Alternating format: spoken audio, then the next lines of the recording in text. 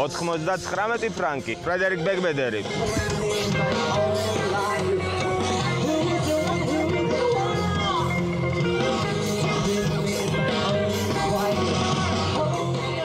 რა არის რეკლამა? რამდენ რეკლამას უყურებთ დღეში? იცით თუ არა, რომ ამაზეა დამოკიდებული თქვენი გადაწყვეტილება ნებისმიერი რამის შეძენის დროს. ანუ ეს არის რომ იცოდეთ საოცარი უძილო ახოს წვადები, ასე ქვია. ეს არის ყველაზე სექსუალური ჯიში მსხლის, ხვდებით ალბათ რატომაც არის ყველაზე სექსუალური, მოდის მარტო საქართველოში. ეს ყველაფერი წინასწარ არის დაგეგმილი კონკრეტული ადამიანების მიერ კონკრეტულ სარეკლამო სააგენტოებში. ჩვენ ვიცით რა გინდათ თქვენ. უბრალოდ ჩვენ გადავწყვიტეთ რა უნდა გინდოდეთ თქვენ.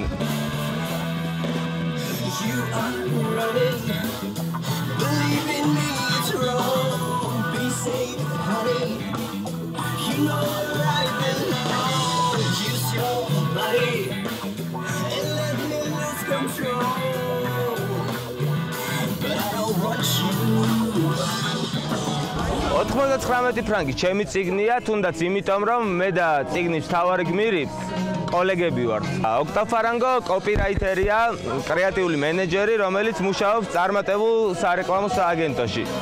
მისი ისტორიები გამოგონილი არ არის. ოქტავის პროტოტიპი თვითონ ავტორია.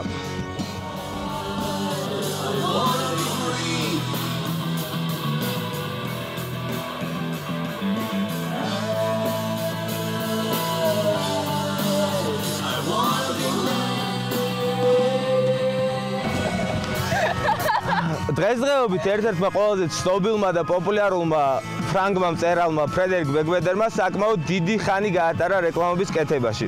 იგი თითქმის 10 წელი მუშაობდა ერთ-ერთი ყველაზე დიდი სარეკლამო ქსელის იანგენ რუბიკამის ფრანგულ ფილიალში. სწორედ ამიტომ ახერხებს რომ ესე ცოცხლად ჩაგვახედოს სარეკლამო სააგენტოს შიდა სამზარეულოში, იქ სადაც თქვენი სურვილები იხარშება. სადაც ხდება ვის, რა და როდის მოგესურვებათ.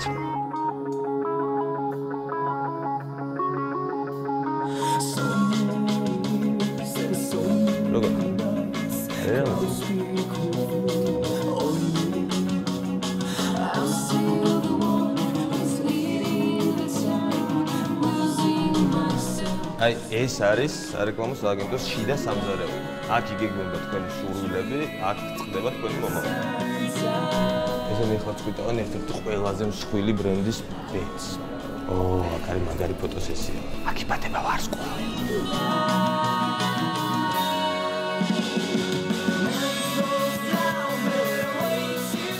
ესენი გეგმავენ რას ჩაიცდოთ თქვენ ხოლმე. აქ ბიუჯეტი ითვლება. ეს არის საგრიმიო, ბუნებრივი ფოტოშოპი. აქ იქნებიან ყველაზე ლამაზი გოგოები.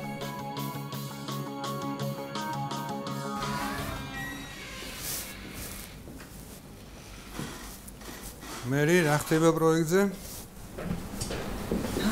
მოკლედ პროექტთან დაკავშირებით მან ყველაზე მთავარი არის ის, რომ შეგვიძლია ძალიან ვიკენდი წასვლები ვიყავით. ძალიან კარგი. ვიკენდი ძალიან კარგი. მაგრამ შემდგომ მუშაობა საერთოდ არ გინდა. ამიტომ თავისუფალი ხარ, ოკეი? რატომ? იცი მე მგონი.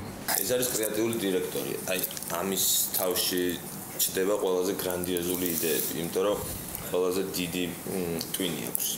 და შენ რაც თავარია მზად ხარ შეხვედრისთვის 40 წუთში. აღარ გახსოვს. გინდა მუშაობა? გინდა. მას შემდეგ დიდი ხანი გავიდა 99 ფრანკით ბეგბედერის საბოლოოდ დაემშვიდობა სარეკლამო სამყაროს და ლიტერატურულ მოღვაწეობას შეუდგა. აქტიურად წერს წიგნებს და აქვეყნებს ბევრ სტატიებს პოპულარულ ფრანგულ ჟურნალებში.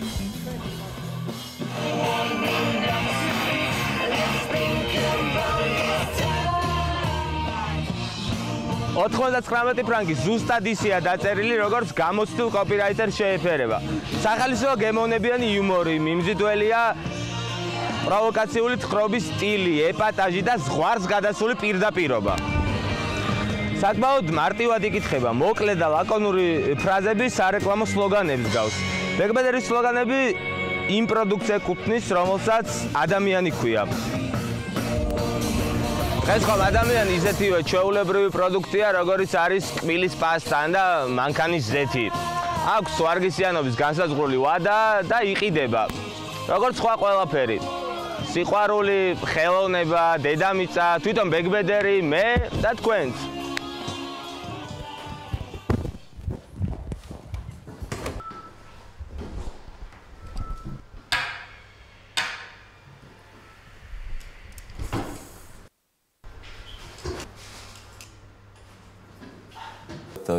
თქვენი მილიონიანი ბიუჯეტი წელს დაიხარჯება თქვენ სარიცხო ხნილის ქართული ფიფქის რეკლამირებაში, რომლისთვისაც ჩვენ შევქმნით უნიკალური, ერთადერთი, განუმეორებელი, ყველაზე მაგარი ვიზუალური კონცეფცია.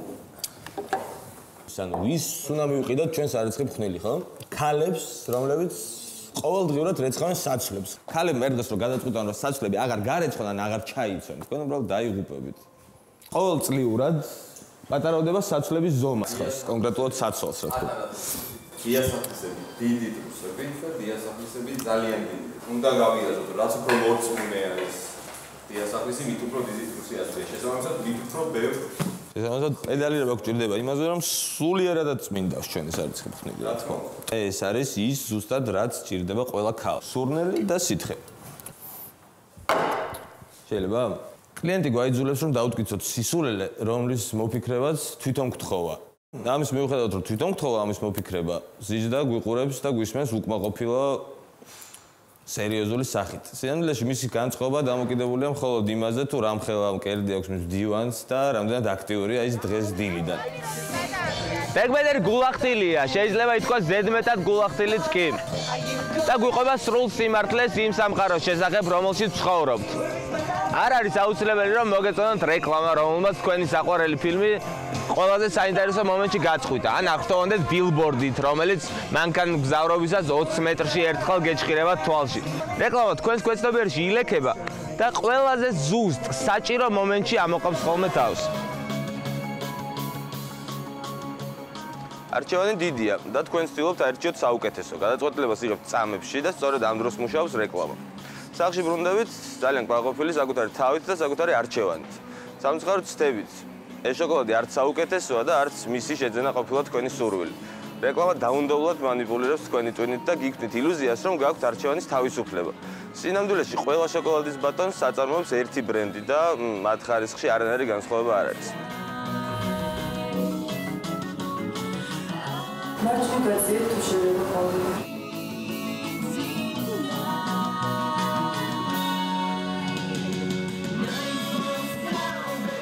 მინდა მოაშორო.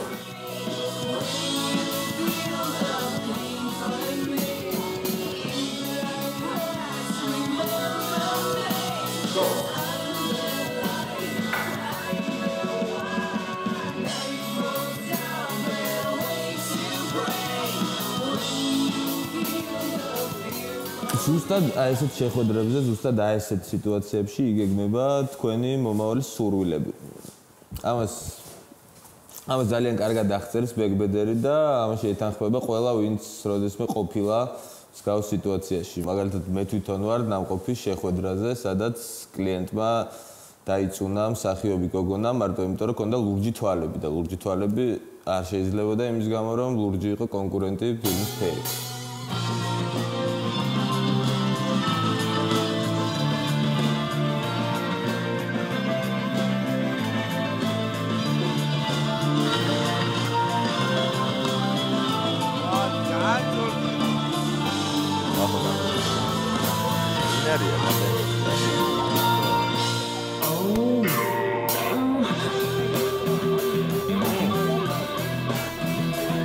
შემდეგ რა ჩემპიონის სახე. არის ხო რა ძალიან გემრიელად ჭამაში. პირველი შოთის პურის რეკლამის გოგო.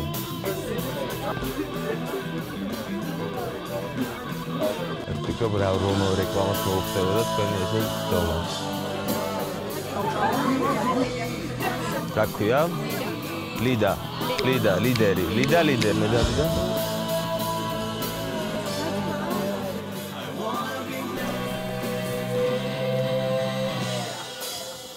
გამარჯობა. გაგვეცადეთ. ჩემს სახელს არ გავეშყერებ მაინც. ამ დიასახლისობის გამოცდილება თუ გქონს. 10 წელი მარტო ვწყვი. პირდაპირ ტექსტი დავიწყო. წარმოიდგინე ისე უნდა წაიკითხო ტექსტი, რომ შეხვიდე არის ყველა ქალის აბაზანტეში. ამ ბაზანებში შევალ, არ არის პრობლემა. მე არ მჯეროდა რომ გაწმენდა, განწმენდა, ხო? ხო. და ერთი ძალიან სერიოზულად თქვა, როგორც იტყოდა, უბედური დიასახლისი. მე არ მჯეროდა რომ განწმენდა ასეთი ადვილი იქნებოდა.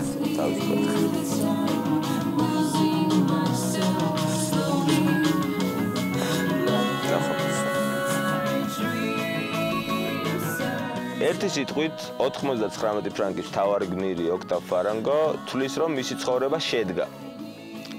რაც გულისხმობს ამაში? 33 წლის არის ქრისტეს ასაკშია, აქვს ხელფასი, რომელიც ნებისმიერ სურვილს უკმაყოფილებს, ერთობა უსაზღვროდ, სვამს, ეწევა ყველაფერს, ის კოკაინზე, ქალების საცვალავი არეული აქვს და სიამოვნებას იღებს ძალაუფლებით, რომელიც ამ ეპოქამ მიანიჭა. კაცობრიობა მის ხელშია, დაუკითხავად დაძრება ტვინებში, აკონტროლებს გრძნობებს და მოთხოვნილებებს. შეუძლია ნებისმიერს მოანდომოს ის, რადგან საერთოდ არ უფიქრია ადამიანს. შეუძლია აყიდინოს ის, რისთვისაც დაჭირდება ფულის შეგროვება ძალიან დიდი ხნის განმავლობაში და როგორც კი იყიდის, მაშინ ეუთხრას, რომ ეს ძლივ-ძლივობით შეძენილი ნივთი უკვე ძველია, უკვე აღარ არის მოდაში. თუმცა ძალიან მალე დადგება მომენტი, როდესაც ოქტავი ამ საგიჟეთის მიმართ დაგროვილ პროტესტს ვეღარ გაუძლებს და გადაწყვიტავს, რომ საკუთარ კარიერასთან ერთად ერთი დიდი კორპორაციაც გაანადგუროს. ზუსტად აი ესეთი ტიპები ვერ იტანენ ბეგბედერს ყველაზე მეტად. ეს იმიტომ ხდება, რომ ბეგბედერმა ესენი, ანუ დიდი კორპორაციის ლიდერები ამხილა. ყველას მოუყვა რას და რატომ აკეთებენ სინამდვილეში. ესენი არიან ადამიანები, რომლებიც თვითონ ზრუნავენ ჩვენზე, ჩვენს შვილებზე, თითქოს უნდათ რაღაც სასარგებლო მოყვიდან, მაგრამ სინამდვილეში ძარცვავენ, გვასუფებენ, გვაღებინებენ კრედიტებს, ან გვაგროვებინებენ ფულს იმისთვის, რომ ვიყიდოთ ის, რაც საერთოდ არ გვჭირდება. ამას აკეთებენ ძალიან კმაყოფილები, რაც ყველაზე ცუდია. შესაბამისად, ვერც ბეგბედერი ვერ იტანს მათ. სწორედ ასეთ პერსონაჟთან დაპირისპირება გახდება გადამწყვეტი ოქტავ ფარანგოს ცხოვრებაში.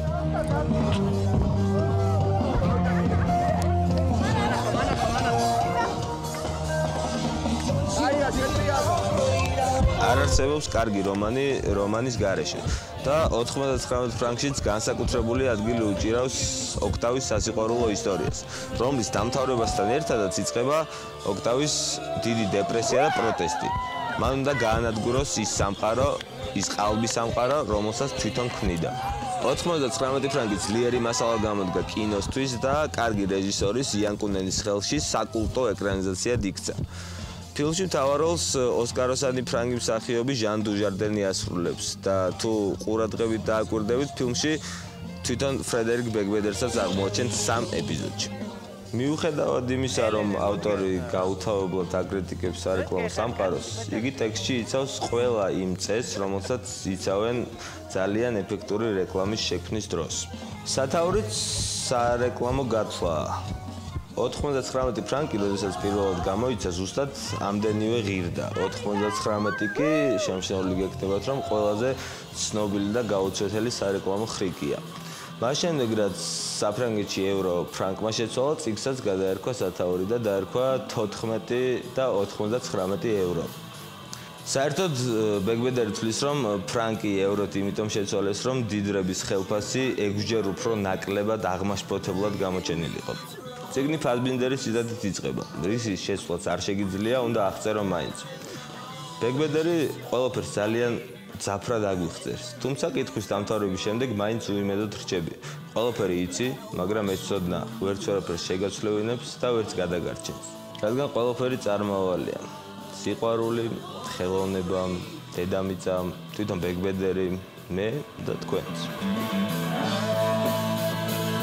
ხო, დამავიწყდა მე თქვა, რომ ეს გადაცემა, რომელსაც ახლა უყურებთ, იმ გამომცემლობის რეკლამაა, რომელიც თქვენი არჩეული საუკეთესო წიგნების სერიას გამოსცემს. დარწმუნებული ვარ, ეს სერია გაამდიდრებს თქვენს ბიბლიოთეკას. მე გემშვიდობებით პირველზე რეკლამის დრო.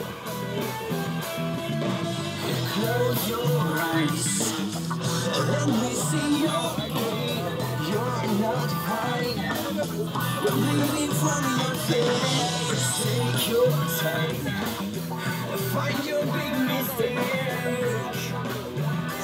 I don't rush you.